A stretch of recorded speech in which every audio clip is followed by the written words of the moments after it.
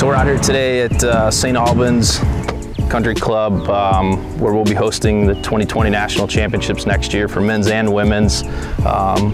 Beautiful day, absolutely gorgeous golf course. Last day of practice before we head off to West Virginia for nationals. Certainly been a fun last year. Couldn't ask for anything more.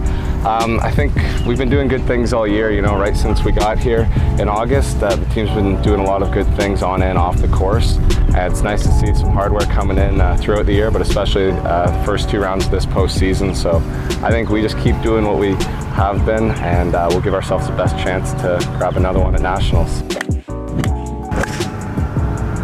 What would you tell your freshman self, knowing what you know now? Lindenwood will give you whatever opportunity you want, and you've really just got to make it your own.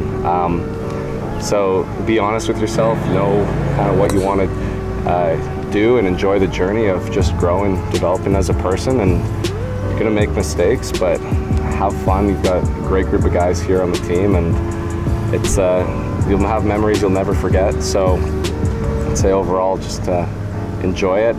It's going to be a great learning experience. So you were one that came in, you know, as a freshman and was hoping to kind of make an impact in the U.S. and then maybe, you know, look to transfer to a larger Division I school, but chose to stay all 4 years. Looking back, what advice would you give to yourself, and you know, why Lindenwood? Why stay for all 4 years? For me, it was basically because of my happiness. Like, I felt like I wanted to be professional, and I felt like I wouldn't be happier anywhere else. And if I'm happy, I'm going to play good golf. And that was the biggest impact that I had for myself, was I need to be happy. That's where it all starts, and then we'll go from there.